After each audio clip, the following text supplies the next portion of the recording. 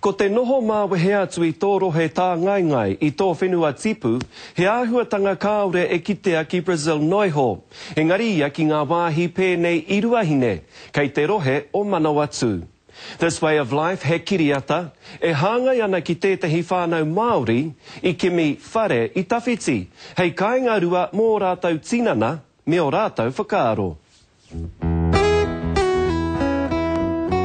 E whātau te roa ka whai ngā kaihanga kiriata I te whānau Karena, mea rātau hoiho E rima te kau, I o rātau haerenga, ko te tahē o tētahi pēpē, te ngarotanga o tā rātau kāinga I te ahi, me ngā tautohe I Wainganui I a Peter me tāna mātua nānā no I whakatipu. Ko te kai whakanao, ko Barbara Burstyn, ko te kai tango pikitea, ko tāna tāne tonu, he kaimahi no Hollywood, ko Thomas Burstyn.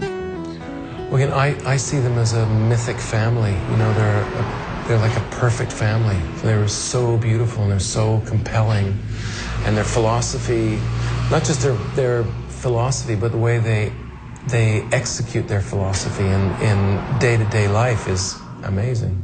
My name is Llewellyn Stephen Otley Karena, and my dad's name is called Peter, and he likes to take me to the mountains since I'm the oldest.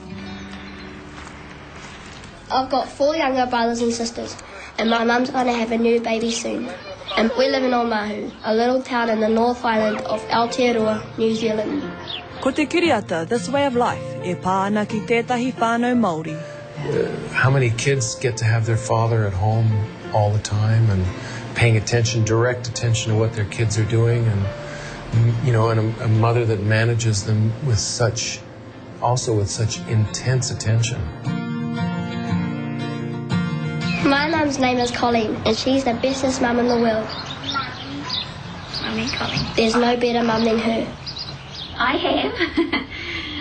Many people tell me I'm crazy. I have 5 kids and 1 on the way.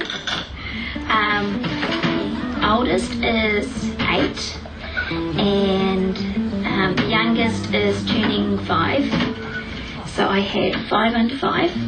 But it doesn't bother me that we've got quite a few children, and I'd like to have more. So I got to see this example of parenting, and I got the opportunity by being a filmmaker to show the world that example of parenting, and I think that's a really important thing. It's an alternative that we hardly ever see. Home is my kids, my husband, not about a flash building. It's just where you find where you're loved, and so yeah, I couldn't say I'm homeless, no way. Ahakoa ngā piki me ngā heke, I a rā he rā whai oranga mō rātou. A rā atu anō te kiko o tēnei kiriata, me te pātai, he aha te mea nui o tēnei ao.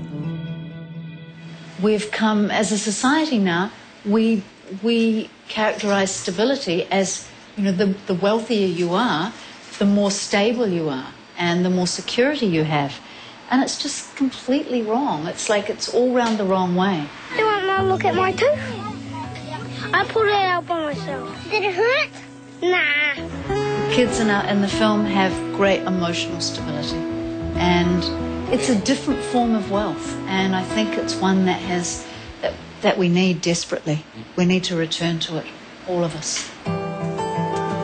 All colonised people straddle 2 worlds, because you've got the yearning and you've got the pressure. So, and they very much exemplify that they do straddle those 2 worlds. And as Peter talks about in the film, you know, he has a real issue with land ownership, and we understand. I mean, you know what that's about. And he's talking about, you know, he has to earn money to buy land so that he can run his horses to earn money. And that's a conundrum for him. At the end, what we wanted to do was that people, rather than the audience judging the way Peter and Colleen live, that they would instead turn back and look at their own lives and use that life to view themselves. And I think that seems to have happened.